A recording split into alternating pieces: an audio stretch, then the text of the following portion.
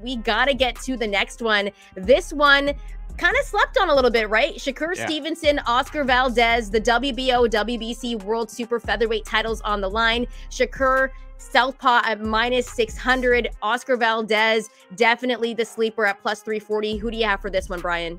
The smart bet here is Shakur Stevenson to win on points, which is at -140 right now. For people who don't know, Shakur Stevenson is getting Floyd Mayweather comparisons, very young Floyd Mayweather comparisons, both in style and production. He gets grief for being boring, but he's going to counterpunch Oscar Valdez to death. Oscar Valdez's hope is, because he gives up more rounds, is to be aggressive, and that's going to play right into Shakur Stevenson's hands. I think it's going to be a counterpunching clinic, kind of like what we've seen from Terrence Crawford, who Shakur Stevenson also trains with and reminds people of. So I think that's going to be the smart bet here. If you do want a late stoppage, though, Stevenson to win in rounds 9 through 12, which is possible, +750 right now. I think I might sprinkle on that for a little value.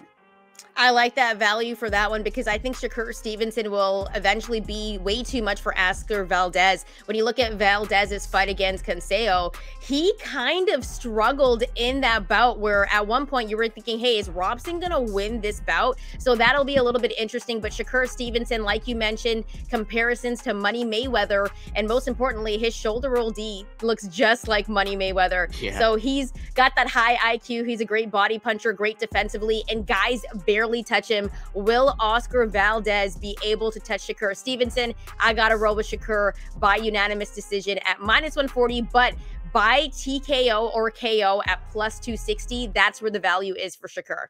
And be sure, people, when you watch the fights, bet with FanDuel Sportsbook. Just make sure to do it responsibly. Take care and enjoy the fights.